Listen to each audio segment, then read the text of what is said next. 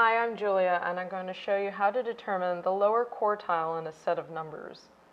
So let's get started with a set of numbers. 1, 2, 3, 4, 5, 6, 7, 8, and 9. Now in any set of numbers, there are 3 quartiles. They are three numbers in the set that divide your set into quarters. So you start, to get the lower quartile, you start with finding the median of all the numbers, the median being the number in the middle. And that would be,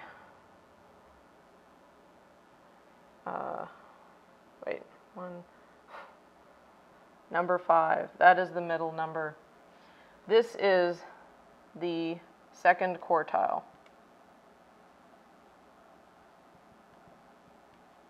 The lower quartile is the first one, so it is a number that is the median for this set of numbers.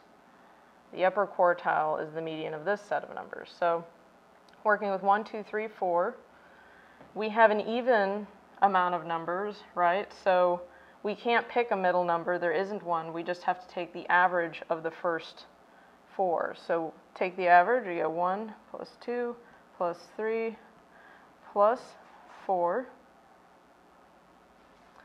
We've got 3 plus 3 is 6 plus 4 is 10, and we divide that by 4. 10 over 4 simplifies to 5 halves. 5 divided by 2 is 2.5. That is the lower quartile for this set of numbers. I'm Julia, and that's how you get your lower quartile.